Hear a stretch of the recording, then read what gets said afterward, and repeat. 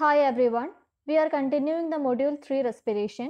Next topic is respiratory problems and adaptations at high altitudes.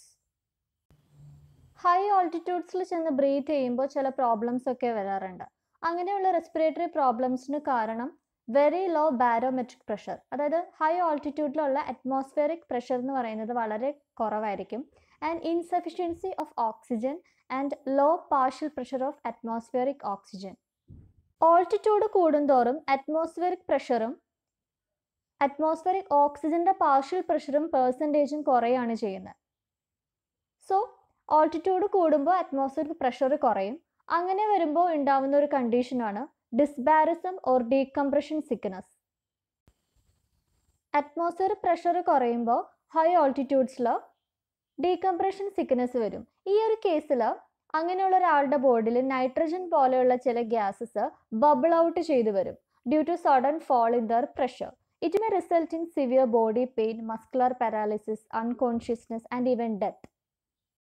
Deep diverse, miners ഇങ്ങനെയുള്ള ആൾക്കാർ വെള്ളത്തിൻ്റെ വളരെ ഡെപ്തിൽ നിന്ന് പെട്ടെന്ന് സർഫസിലേക്ക് വരുമ്പോൾ ഉണ്ടാവുന്ന ഒരു കണ്ടീഷനാണ് ഡീകംപ്രഷൻ സിക്നസ്.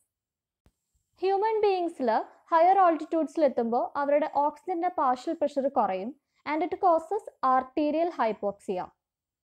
ഓക്സിജൻ്റെ പാർഷ്യൽ പ്രഷർ കൂടുമ്പോഴാണ് അവർക്ക് ഹീമോഗ്ലോബിൻ ആയിട്ട് ഈസിലി കമ്പൈൻ ചെയ്യാൻ പറ്റുന്നത്. സോ ഹൈ ഓൾട്ടിറ്റ്യൂഡ്സിൽ ഓക്സിജൻ്റെ പാർഷ്യൽ പ്രഷർ കുറവാണ്.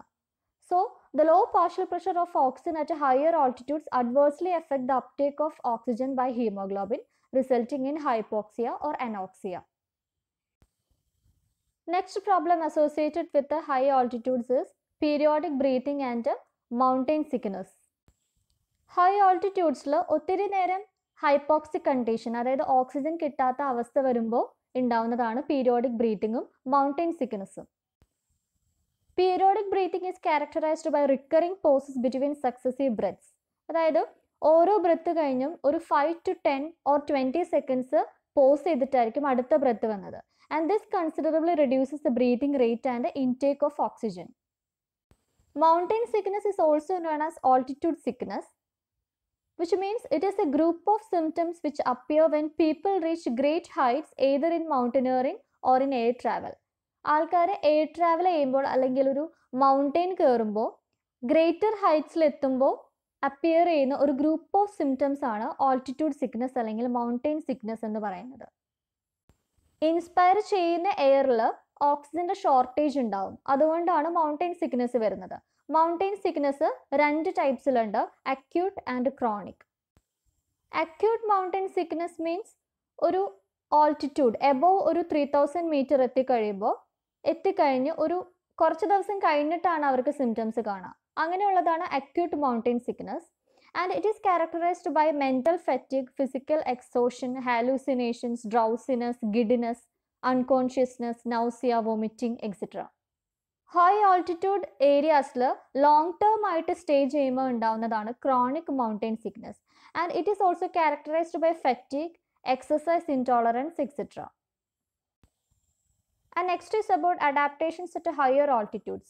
ഹയർ ആൾട്ടിറ്റ്യൂഡ്സിൽ ജീവിക്കുന്ന ആനിമൽസിന് ലോവർ ആൾട്ടിറ്റ്യൂഡിൽ ജീവിക്കുന്ന ആനിമൽസിന് ഫിസിയോളജി ഡിഫറെൻ്റ് ആണ്. ബിക്കോസ് ഹയർ ആൾട്ടിറ്റ്യൂഡ്സിൽ പ്രഷർ കുറവായിരിക്കും, ഓക്സിജൻ അവൈലബിലിറ്റി കുറവായിരിക്കും. സോ ആ ഒരു കണ്ടീഷനിൽ ജീവിക്കാൻ വേണ്ടിയിട്ട് അവിടെ ജീവിക്കുന്ന ആൾക്കാർക്കും ആനിമൽസിനും അവരുടെ ഫിസിയോളജി ഡിഫറെൻ്റ് ആയിരിക്കും. So in order to live in the higher altitude regions they have high RBC content in there blood. അവരുടെ ബ്ലഡിൽ RBCൻ്റെ എമൗണ്ട് കൂടുതലായിരിക്കും. ദെൻ ഹീമോഗ്ലോബിൻ എമൗണ്ട് കൂടുതലായിരിക്കും. And haemoglobin increases the oxygen carrying capacity of the blood and they maintain high oxygen affinity of haemoglobin. High altitude ആനിമൽസിൻ്റെ example ആണ് ലാമ and വിക്കുനാസ്. ഇവർക്ക് law ഓൾട്ടിറ്റ്യൂഡിൽ ജീവിക്കുന്ന same ആനിമൽസിനെ നോക്കുമ്പോൾ haemoglobin ഓക്സിജനോട് higher affinity ആണുള്ളത് ഇവരുടെ ബോഡിയിൽ. Then higher ഓൾട്ടിറ്റ്യൂഡ്സിലുള്ള physiological adaptations ആണ് പറയുന്നത്. First one is accommodation and second one is acclimatisation. ഒരു ഹൈപ്പോക്സിക് കണ്ടീഷനിലേക്ക് ആദ്യം എത്തുമ്പോൾ ബോഡി ഇനീഷ്യലി ചില അഡ്ജസ്റ്റ്മെൻറ്റ്സ് ഒക്കെ നടത്തും, അതാണ് accommodation. So accommodation involves the initial adjustments of the body in response to hypoxia. Initial adjustments means hyperventilation ആണ്. Hyperventilation of lungs, tachycardia, and increased concentration of diphosphoglycerate in RBCs. ഈ 3 physiological changes ചെയ്തിട്ടാണ് initially body adjust ചെയ്യുന്നത്. That is called accommodation. And next one is acclimatisation.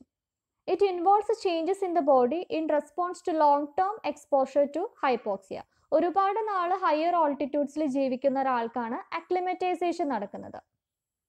Acclimatisation നടക്കുമ്പോൾ changes ആണ് ഒന്ന് പോളിസിത്തീമിയ. പോളിസിത്തീമിയ means high RBC count ആണ്.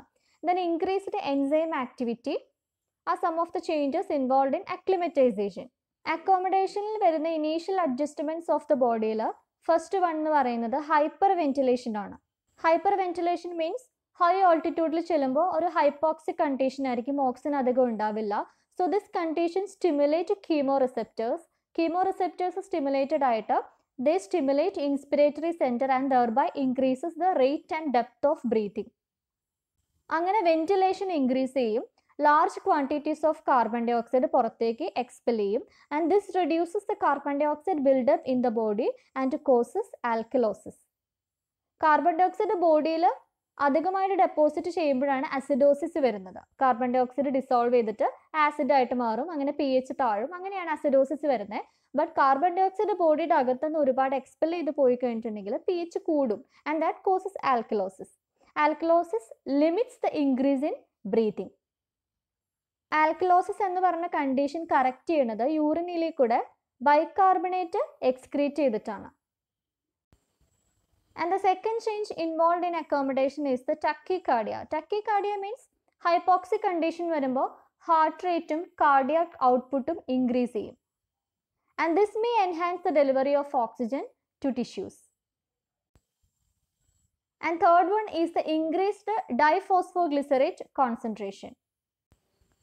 Hypoxic കണ്ടീഷനും ആൽക്കലോസിസുമാണ് RBCയിൽ ഡൈഫോസ്ഫോഗ്ലിസറേറ്റിന്റെ concentration increase ചെയ്യുന്നത്. And this in turn races the tissue partial pressure of oxygen to the normal level. And the fourth one is high red cell count. ഹൈപ്പോക്സിയയും ഓക്സിജന്റെ partial pressure കുറയുന്ന അവസ്ഥ വരുമ്പോഴാണ് erythrocytes ഒരുപാട് എമൗണ്ടിൽ produce ചെയ്യുന്നത്. And that is called പോളിസിത്തീമിയ. Oxygen deficient ആയിട്ടുള്ള ഒരു condition വരുമ്പോൾ renal cell, അതായത് ഓക്സിജൻ ഡെഫിഷ്യൻ്റ് ആയിട്ടുള്ള റീനൽ സെൽസ് ഒരു എൻസൈം പ്രൊഡ്യൂസ് ചെയ്യും. ആ എൻസൈമാണ് renal എറിത്രോപോയറ്റിക് factor. And this enzyme acts upon plasma globulin and convert it in to A hormone called എറിത്രോപോയറ്റിൻ. ഇങ്ങനെ produce ചെയ്ത എറിത്രോപോയറ്റിൻ ഹോർമോൺ ബ്ലഡിലേക്കൂടെ സർക്കുലേറ്റ് ചെയ്തിട്ട് red മാരോയിലെത്തും and it stimulates the formation of erythrocytes. എറിത്രോസൈറ്റ്സിന്റെ ഫോർമേഷനെയാണ് erythropoiesis എന്ന് പറയുന്നത്. അങ്ങനെയാണ് RBCയുടെ number കൂട്ടുന്നത്. And next is increased enzyme activity. Hypoxic condition വരുമ്പോൾ ബോഡിയിലുള്ള എൻസൈംസിന്റെ activity increase ചെയ്യും and സെല്ലിലൊക്കെ മൈറ്റോകോൺട്രിയന്റെ density കൂടും.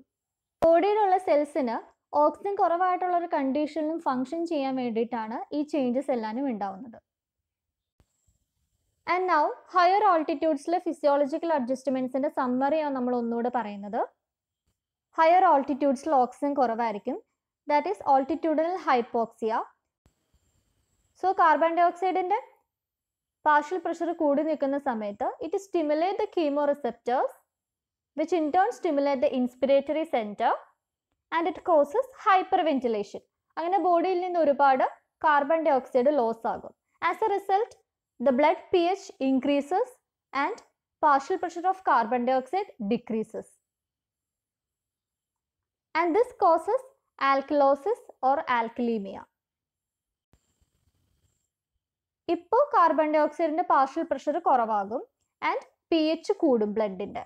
ഈ ഒരു കണ്ടീഷൻ കീമോ റിസെപ്റ്റേഴ്സിനെ ഇൻഹിബിറ്റ് ചെയ്യും, leading to A fall in the ventilation rate and oxygen supply. And again the partial pressure of oxygen decreases and partial pressure of carbon dioxide increases in the blood and the whole cycle of events goes on repeating. Then erythropoietin ചെന്നിട്ട് red മാരോനെ stimulate ചെയ്തിട്ട് more and more RBCs produce ചെയ്യും in order to resist hypoxia. ഇങ്ങനെ എല്ലാ adaptive responses കഴിയുമ്പോഴേക്കും body ആ higher ഓൾട്ടിറ്റ്യൂഡ്സിനോട് അക്ലിമറ്റൈസ്ഡ് ആയിട്ടുണ്ടാകും. ഈ ഒരു acclimatisation process എന്ന് പറയുന്നത് ഗ്രാജുവൽ ആയിട്ട് നടക്കുന്ന ഒരു പ്രോസസ്സാണ്. ഒരിക്കലും സഡൻ ആയിട്ടല്ല ഈ ഫിസിയോളജിക്കൽ ചേഞ്ചസ് ഹയർ ഓൾട്ടിറ്റ്യൂഡിൽ പോകുന്ന ഒരാളുടെ ബോഡിയിൽ സംഭവിക്കുന്നത്. ഒരാളൊരു മല കയറുന്നത് ഒറ്റ സ്ട്രെച്ചിലല്ല, കുറച്ച് റെസ്റ്റ് എടുത്തൊക്കെയാണ് ആ ഒരു മിഷൻ അവർ കംപ്ലീറ്റ് ചെയ്യുന്നത്. ഹയർ ഓൾട്ടിറ്റ്യൂഡ്സിൽ ഇൻഹാബിറ്റ് ചെയ്യുന്ന ആൾക്കാർക്ക് ജനറ്റിക് വേരിയേഷൻസ് ഉണ്ടാകും. And this is all about the respiratory problems and adaptations at high altitudes.